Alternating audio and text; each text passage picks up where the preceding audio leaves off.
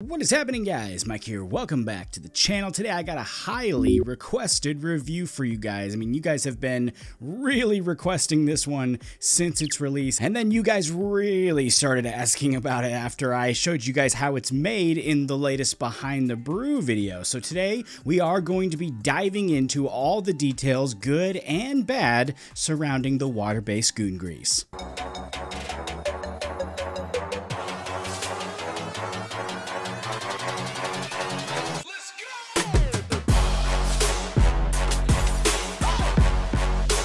Alright, so thank you so much for joining me here today for this new video. If you're new or haven't yet done so, I'd like to ask you to consider subscribing here to the channel. I'd really appreciate it if you consider doing so. It really helps me out, helps the channel grow. So just take a quick second, I'll wait for you. Go ahead, hit the button, and then we'll move on. Good? Everybody good? Thank you so much. So by now, we pretty much know all about the Waterbased Goon. We've talked about it in the Behind the Brew. You guys have probably seen it all over the place. I'm not going to dwell too much on this part of the video. And honestly, I was going to approach this video in more of like a quick review type way, but you know, then I got into it and started thinking about maybe some people hadn't seen the Behind the Brew, or maybe they hadn't even heard that this was coming, or they heard about it a couple years ago and then didn't realize it had been made. You know, I didn't want to overlook anybody, so I am going to go through the specs real quick, and then we're going to jump into the actual review for you guys that have heard about it, so nobody's going to get left behind in this review. And that actually includes some of you that have already reported issues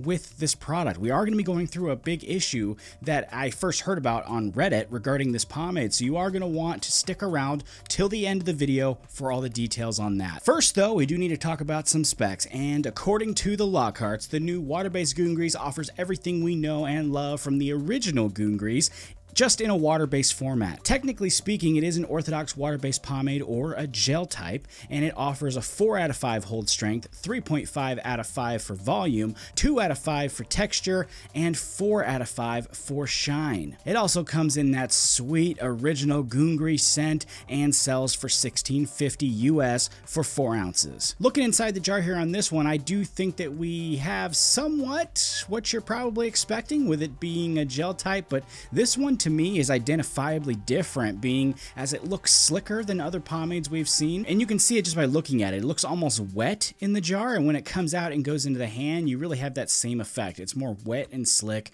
than it is sticky or even dry like we've seen with some other gel types. It's got that almost slimy feel to it like we see in some oil-based pomades, in fact. Now, being as it is technically classified as a gel type or orthodox water-based pomade, damp hair is the go-to as far as styling methods go usually. This one is a bit different though. If you do recall, we've seen gel types like this before. In fact, I just reviewed one, the Blessed Hands pomade. That's a couple videos back. That one was a bit different as it was a more versatile pomade. It was a more versatile styler, and I do think we have that same thing, or at least a similar thing going on here with this pomade, and I do think that we have pretty much a similar thing going on here with the Waterbased Goon. It's not quite like what we have seen in the past with other gel types. However, I think with this one, it's not quite as simple as just saying it's versatile or that it's different than other gel types.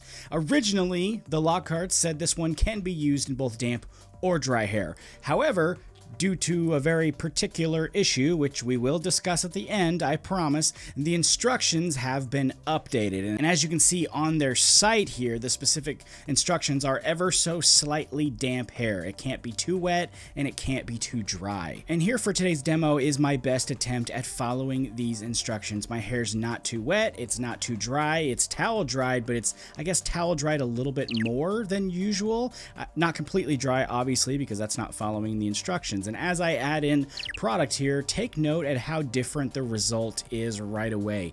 Other pomades would have completely taken over my hair and created that usual slick or wet type look in my hair, and this one here is much more lightweight, almost texturous even. The fact that it's so lightweight and natural but still holding should really tell you that this pomade does in fact offer different attributes than just a standard gel type. As usual too, here's that same style 4 hours later, and we can see that this is not at all what we usually see see with orthodox pomades. Look how natural and lightweight it is in there, especially in the front. It moves around with ease. It's like hardly anything is even there, in fact. There is a little bit of hardening in some areas, but really it's nowhere near the level that we usually see here, which is pretty crazy to me. At 8 hours in now, we can see it pretty much looks the same there. There's a little bit of movement on the sides of this high part, but it's not deflating or falling out. It's still pretty locked in, and to me, that's really crazy considering one, the product type, and two, how lightweight this really feels in my hair. Okay, so what is this issue that I mentioned earlier in the video? Well, soon after the release, I noticed on the Pomade subreddit that one post discussed flaking going on with the pomade in dry hair. Now,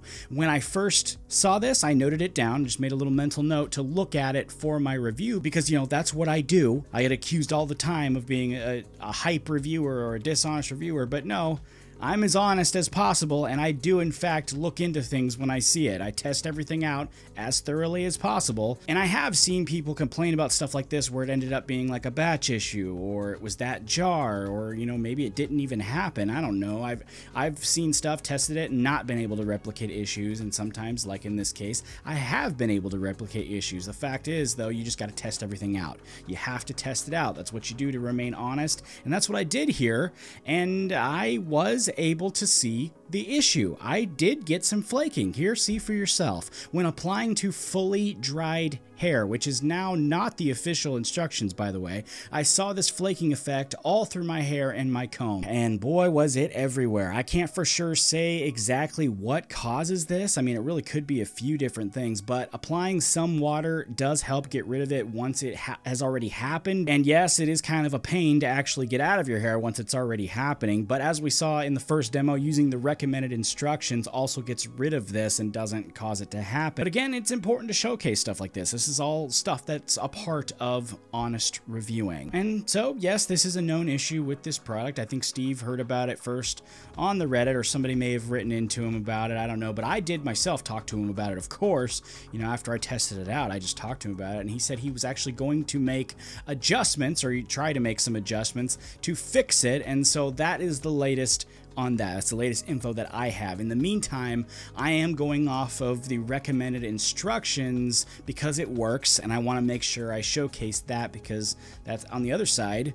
That also is honest. It works, and the flaking does not happen when you use the recommended instructions. But of course, the fact that this does have this issue goes a little bit into my judgment of the product. We can't just ignore it.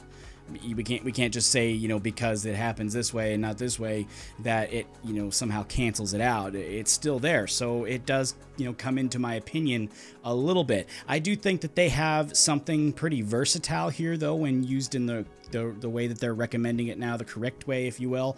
I think it's something quite different. I mean, really, it styles almost like a wax pomade, and with how light it is in the hair while still offering that great hold. I mean, it definitely does not feel like a gel type to me. It acts completely natural. It's just crazy to me how different this feels compared to other gel types that I've tried. We do, though, have to obviously address the goon in the room, and that's the flaking, and then I'm going to throw another piece of criticism in there, and that's the specific styling method. And yes, I'm perfectly comfortable addressing both because Steve and Nicole and the Lockharts team, they always know that I am 100% honest, for one, and they would never ask me to break that, by the way. That's just the relationship that we have. And two, Steve also acknowledged the issue and said he was going to fix it. So first off, I think this one has a fine line. Like, you have to use it exactly how it's recommended, or the flaking happens, or you get poor performance. Like they said, you lose some hold if your hair is too wet. That line to me just seems really thin. Like, you're constantly on the edge of not getting a good result with it unless you use it exactly perfect. You know, that to me just isn't quite super user-friendly. The flaking itself, no matter which way you look at it, it's problematic. I mean, that's just the truth of it. It's problematic, and I really hope that it gets fixed soon, and I do think it is going to get fixed. Steve's a fantastic formulator and a fantastic brewer, so I am going to update you guys when I get word from him that it's been fixed. I'll test it out, and I'll give you guys kind of like an updated review on that. But I don't really want to fully discount this product either, you know, because again, what I saw in the result result of the demo is just so different than any other gel type that I've seen here. Even the one that we just reviewed with Blessed Hands, this one here is even more versatile. It's got almost like a texturous feel, and it's so lightweight, yet it still has that strength, and I thought that that was just really well done. The rinse out, the wash out, it's rinse out, by the way. It's just water rinse. It just comes right out of your hair. The scent, I love that Goon Grease scent. I mean, I know you guys do too. Everyone's always talking about how great that scent is. It's the same exact scent as the oil-based Goon Grease. It's classic. It's fantastic. There's really not much else to say about that. So in the end here, it will be up to you guys to decide whether this is for you or not, or whether you think this is going to work for you or not. I think that's really all that we can do. I mean, you look at it, I present to you the facts, you guys then have to take those facts and decide whether this is good for you or not, or whether you think it's going to work for you or not. That's pretty much it though for this review. Again, I will be doing an update once I receive word of any formula changes or anything like that. I will be happy to update everyone here. If you would be so kind as to subscribe to the channel, once again, if you have not already subscribed, that's a big deal to me. And speaking of updates to the review, if you guys have that bell icon tapped, you will get notified of new content. I have new content coming out every week, so have that turned on. You won't miss any new videos. Thank you once again for stopping by the channel today. Make sure you drop me a like and a comment down below. I will be back with you guys again very soon with an all new video. Take it easy. I'll see you next time.